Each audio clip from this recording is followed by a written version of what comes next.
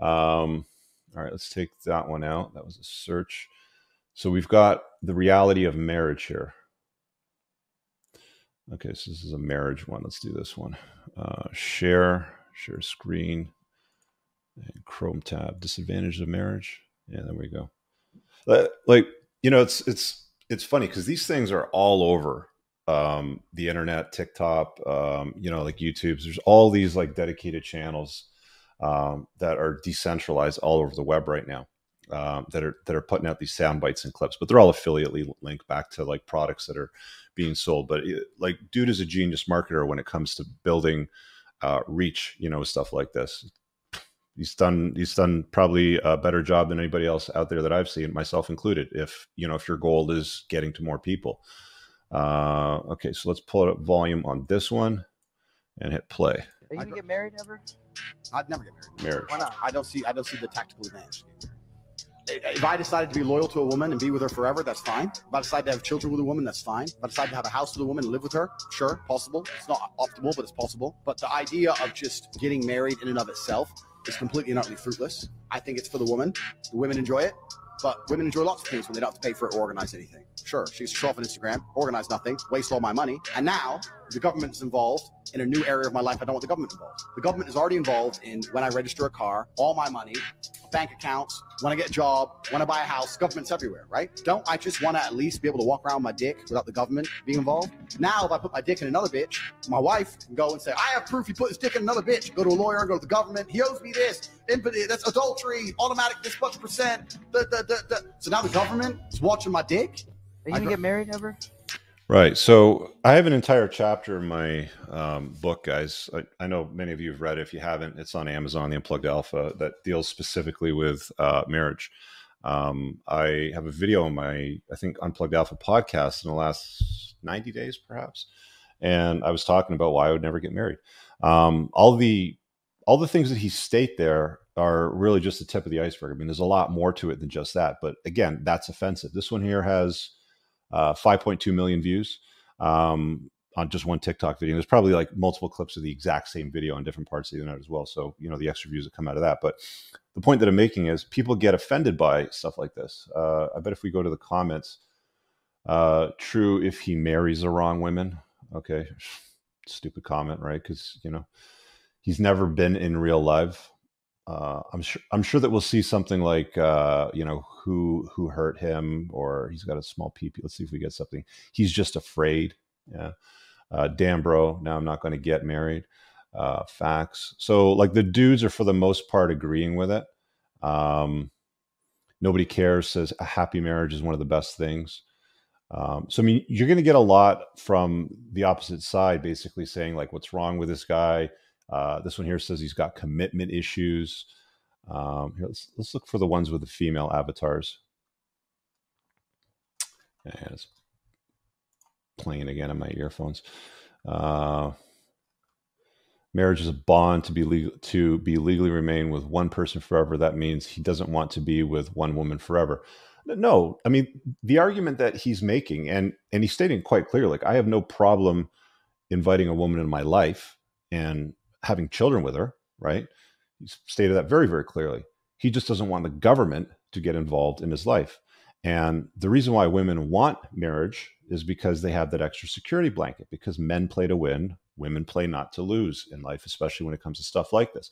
So women know there's an advantage to inviting the state into their household because everything in family law is written to protect her in case things don't work out, whether he decides to bounce on her and abandon the family, or she decides to abandon the family, which is 7 times out of 10 what happens. Like, women initiate divorces, it's something like 7 or 8 times out of 10. You know, men do it very, very rarely. Lucky no woman wants to marry him, says Emma, right? So it's a lot of women that are all here in the chat basically saying, you know, this guy's hurt, essentially. So let's take that out. Okay, here's another clip I found on the topic of marriage, which I think it's an older one because he's sitting in his 720. Because it hurts your feeling. Big facts. Which one is this? Okay, because it hurts your feelings. There we go. Audio tab. Okay, here we go. They grate on me and they piss me off. But the ones, when I say a few, I mean a lot, There are a lot of sayings which bother me. They grate on me and they piss me off. But the one that's probably up there that annoys me the most is she said yes. I fucking hate when men say that. Oh my God, she said yes.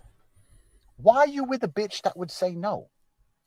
Why are you with a woman paying for her dinner, sleeping next to her every night, not fucking all these hoes, not cheating, behaving yourself, coming home, not hanging out with the boys? You're doing all this shit for that bitch. And you're not 1,000% sure she would say yes? And you're sitting there going, I hope she says yes. And then if she does, you're happy? Let me tell you something. There ain't a bitch alive. There ain't a bitch I fucked in the last 10 years who wouldn't say yes to me after getting fucked once. Fuck the relationship. I can sleep with any bitch out here one solitary time and say, we're going to get married. And you know what she's going to say? Okay. Yes. Of course she'll say yes. Why are you fuckers surprised? If a man is surprised or doubtful she might say yes, or elated that he is lucky enough that she said yes to taking half of his stuff when they break up, then he is a pussy. I will never. Okay. So this is something that I've talked with my inner circle about privately. And it's like, you'll see it on social media often. She said yes. Another one of my favorites is when it's like a birthday or it's Mother's Day or something like this. And the dude puts her up on a pedestal and he's like, oh, she's my sun and my moon and my stars and my night and day and the best mother and wife and best friend and blah, blah, blah, and all sorts of stuff. And then you kind of, because she's always tagged, and then you click through and then you see what's going on in her social. And his is like him and her, or him, her and the family, or him, her and the kids sort of thing. And you click through on her and it's like an Instagram butt model pic, sort of like that, sort of thing. And it's like the dude is like putting her up on a pedestal and there's no evidence that she even wants to acknowledge his existence. The same thing with the he says, like she said yes sort of narrative. Exactly what he's saying there is, why would you want to deal with a woman that wouldn't say yes? Like, why are you celebrating that you're proposing to her and that she said yes? And it's like, she said yes in big, bold fonts.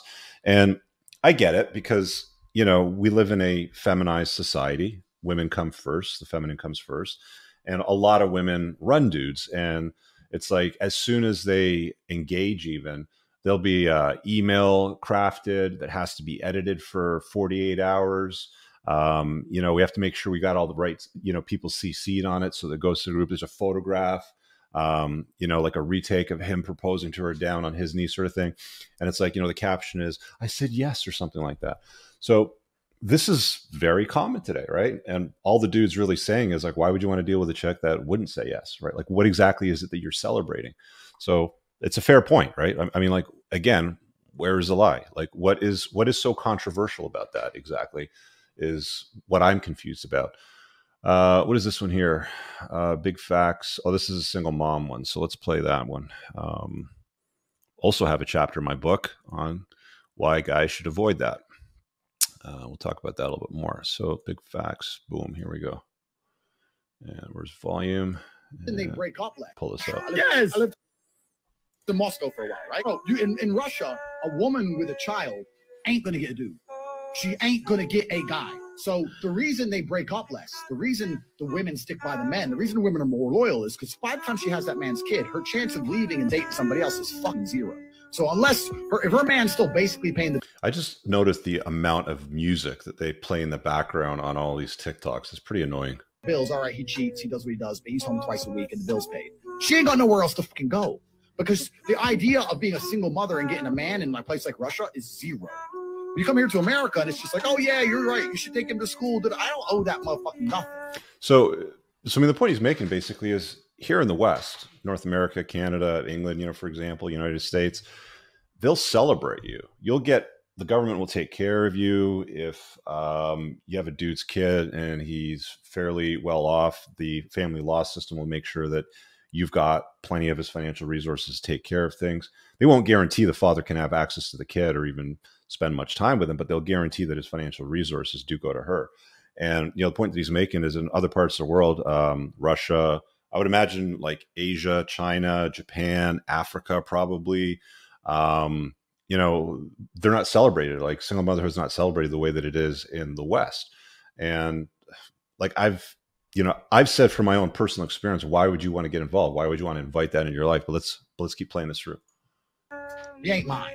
Right? Yo, like I might walk in the house and say, tap the little G, say, go fuck his mom and leave. But that's about it. I ain't doing no strollers and shit. Like, come on. If my man can run around and impregnate 4 bitches, and then some other dudes come along taking his fucking kids to school, and he's like, you know what I'm saying? I ain't that guy.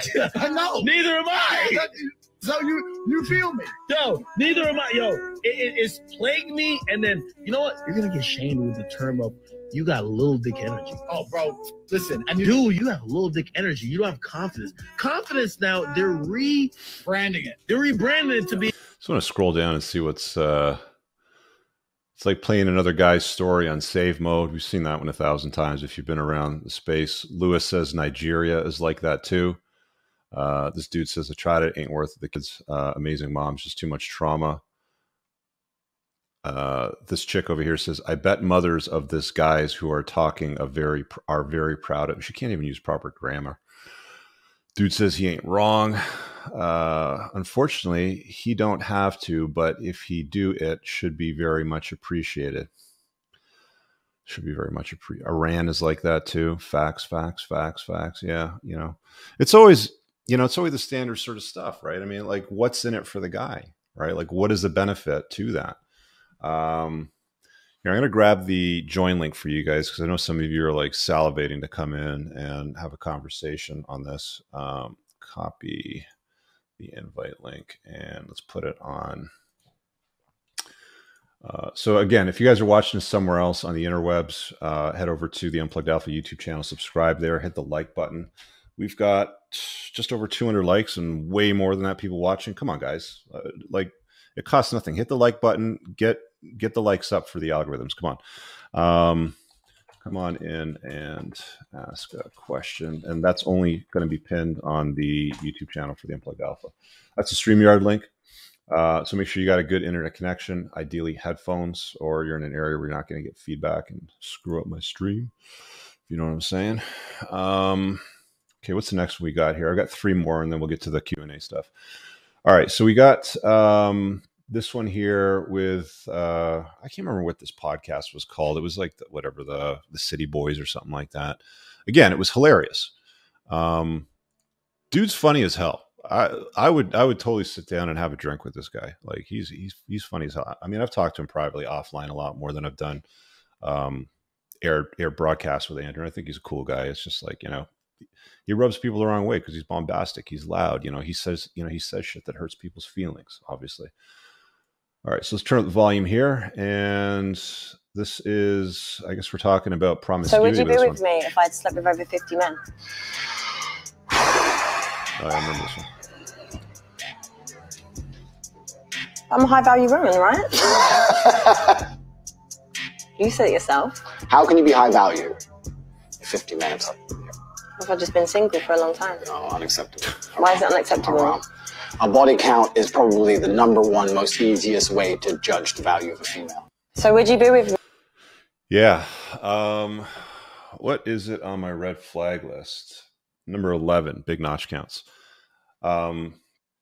Statistically speaking, because I mean, generally speaking, most guys that I talk to when they want to deal with women, they want to deal with them like not just for like a one night stand. It's like kind of like they want to deal with them women on a long term basis. They either want to have kids, they want to get married, they want to be in a relationship, whatever it happens to be. But all the predictors of anything good on a long term basis go right down the toilet when her notch count goes up. Her notch count goes up. All the indicators say this is going to go south quickly. Lower probability of her being able to pair bond to you, higher probability of divorce, divorce rape, taking your kids, depression, single motherhood, abortions. Like, you can go right down the list, right? And this isn't me saying this. This is facts. This is university studies that have been completed studying the habits of human promiscuity. And then the argument that people make is, well, if men do it too, blah, blah, blah, blah, sort of thing. And it's like, the fact of the matter is it doesn't affect men the same way that it affects women. Let's see what they're saying in the comments here. Cats have 9 lives. Her one life is dead.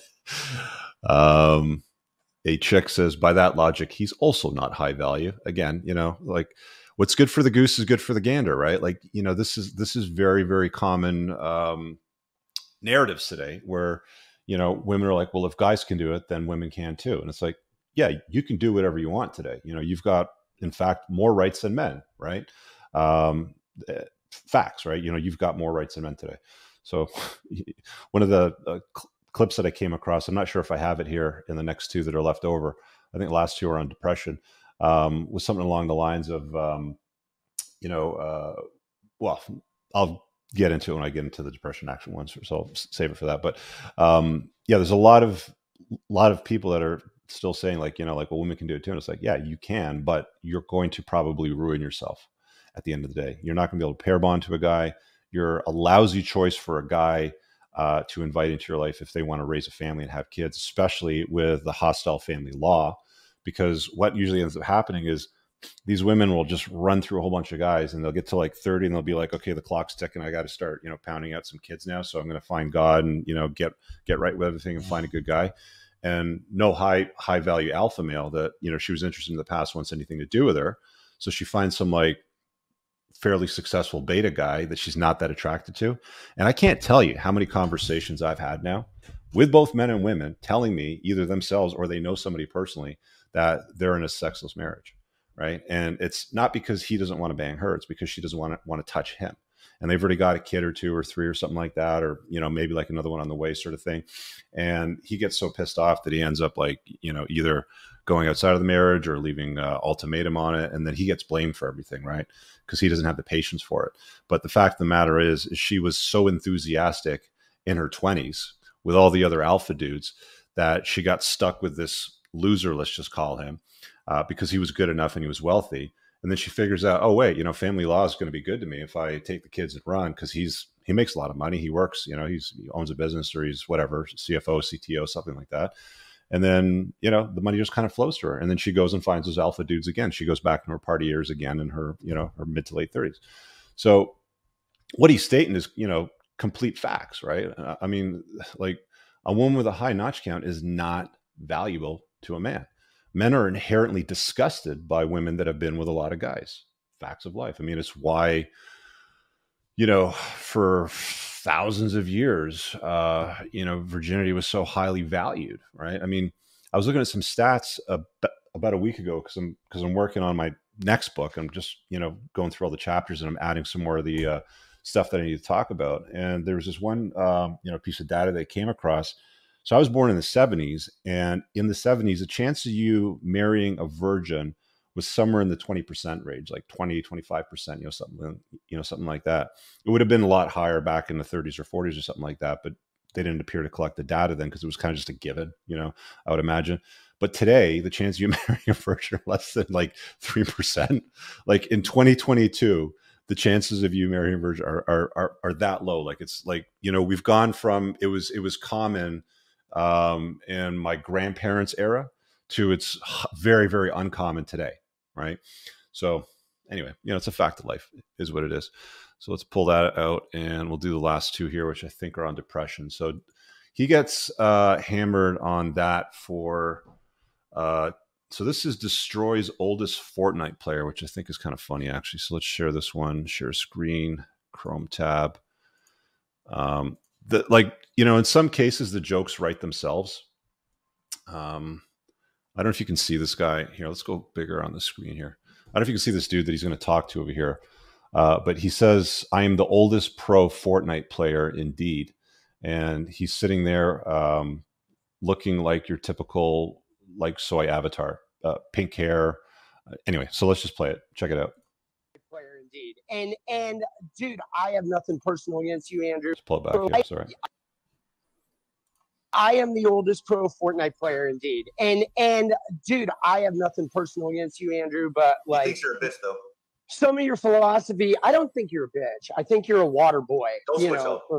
Water boy for patriarchy and capitalism and whatnot, right? And sort of regressive ideas about manhood, and which is why the teenage audience.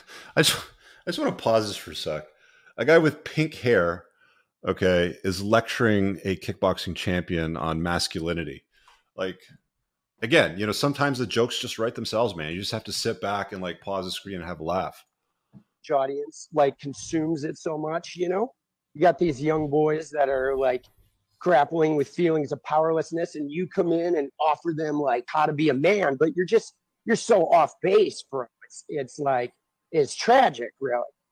So you think that I am inspiring the youth of today, the masculine youth of today, to become men, and you think that's a negative thing? Why? No, I don't think you're inspiring them to become men, because like real men are in touch with their emotions and their vulnerability and don't need to be like wielding and taking power. Does this dude not have a mirror in his house that he looks at every morning? Like, I just don't understand this, man. It just doesn't make any sense. Real men are self-aware. Yeah, I've let you talk. Now it's my turn. This whole patriarchy bullshit you're saying that are outdated ideas of masculinity. Yeah. The idea of patriarchy is not an outdated idea of masculinity. Perhaps in the West, in a declining empire, as we've already discussed on this stream, in an empire which is in absolute decline, you can have men who sit here and think there's absolutely nothing necessary about masculinity in the modern world, and that you don't need to be strong or brave or any of these things. You can sit around and cry and you're still a man. That is not true in most places on the planet. In most places on the planet, men need to be capable and competent, because if they don't, they do not survive. And I'll tell you something now, sir. I'll tell you something else now. You will sit here and talk right now about the patriarchy and how you can be in touch with your feelings and all this bullshit. The second you're physically assaulted or physically threatened, the first thing you do is you call a toxically masculine police officer to turn up with a weapon to protect you, because you cannot protect yourself. You are not against the idea of masculine power. You're not against the idea of men who have masculine imperatives to defense. All you've done is outsource it to someone else to do at the end of a phone call because you're too scared to do it yourself. So you're fucking lying. You're lying. No, that's absolutely incorrect. You don't want to do them yourself, and you hope everyone else does them for you, so you can sit around and play fucking video games. So, checkmate, right? I mean, comments. Who's the woman with the pink hair? Dude lost me when he said he was a Fortnite pro, right? I mean, like, again, you know, sometimes the jokes just write themselves, but it's like the idea that somebody like this, I guess it's on Twitch. I don't know, Twitch or whatever that streaming platform is, you know, for the gamers, you know, sort of thing, is big popular area. And, you know, these guys just found him because of some of the clips that, you know, they picked up on from the TikToks, and they invited him on the stream. And it's like, you know, look at the face of the kid on the bottom, who's the young one. And he's like watching Tate destroy the pink haired Western male. Who's basically saying that men need to get in touch with their emotions. It's like the notions that are being sold as widely accepted today of just tune into your emotions, bro. You know, like you're serving guys the wrong way, bro, with my pink hair. Like, dude's about the same age as me, playing Fortnite professionally, lecturing on masculinity to a guy that can beat the living crap out of like, I want to see the fight between Jake Paul or whoever Paul is going to fight him, when, you know, like Tate called him out a couple of years ago. And from what I understand, like one or two of the Paul brothers have accepted. I want to see that fight go down. I think that would be interesting. Listening to this conversation between him and the pink haired dude, not that interesting. It's like, you know, like there's no argument. Like, you would just literally need to just shut up, not say anything, and just be like, okay, talk, you know, because you're just really just proving my point. All right, last one, and then we'll get to some of the call-ins. Again, the link for the call-ins is pinned in the Unplugged Alpha stream, so it's free to call in. We'll talk about whatever you guys want, right? Chrome tab, and let's do depression is not real. So let's talk about depression, because I know he's been crucified for this one for years now. Said this depression thing wasn't real. Do you know how many people stuck up for depression? You don't understand. I'm depressed. Sorry, I just want to make sure the volume's loud. I don't know if you guys can hear it. Let me back it up. And you know what's crazy? When I said this depression thing wasn't real, do you know how many people stuck up for depression? You don't understand. I'm depressed. Depression's real. Then I was like, if it's so horrible, why are you defending it? You sound like it's PR team. I thought it was ruining your life, but you are desperate for me to believe it. You want me to believe in it. You're sticking up for it. You're defending depression. Yeah. Trying to convince me it's real because it's your cure-all excuse for failure. When you're depressed, you can fail in every human metric. I fail at everything, but I'm depressed. It's not my fault. No, you're a failure. That's all you are. All right, so let's see what the comments say here. Did you just cure me? This actually makes sense. It's real, but no excuse. So people get really pissed off when you start saying that depression ain't real. I believe it's a misalignment with your expectations. Like if you have an expectation that isn't met and you don't get what you want, that's when people start to play like the victim card, depression, oh, my fifis are hurt, sort of stuff like that.